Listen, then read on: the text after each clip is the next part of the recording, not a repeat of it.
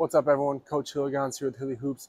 Thanks for joining me on today's video. Today I'm going to talk about how to become a better shooter. Everyone knows to become a better shooter you got to put in the work. But what does it look like to put in that work? First of all, you want to count your shots.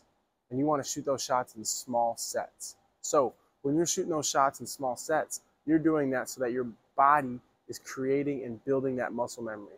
If you shoot 100 straight shots from the corner three, your mind and your body are going to get used to that, and they're not going to get any better.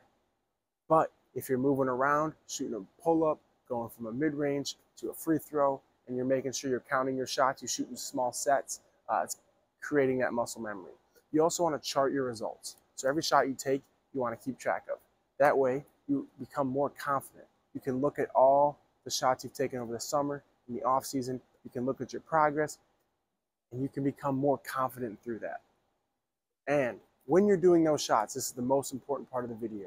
You want to shoot at a speed that's uncomfortable without sacrificing form. So you want to shoot a little bit more than what's comfortable, a little bit quicker than what's comfortable, but you don't want to sacrifice form. So you shouldn't just be jacking up shots as fast as you can, but you want to do it at a speed that's a little bit more than comfortable, so that way you're creating that mistake response. You're learning how to shoot at game speed, because when you get into a game, you don't have all day.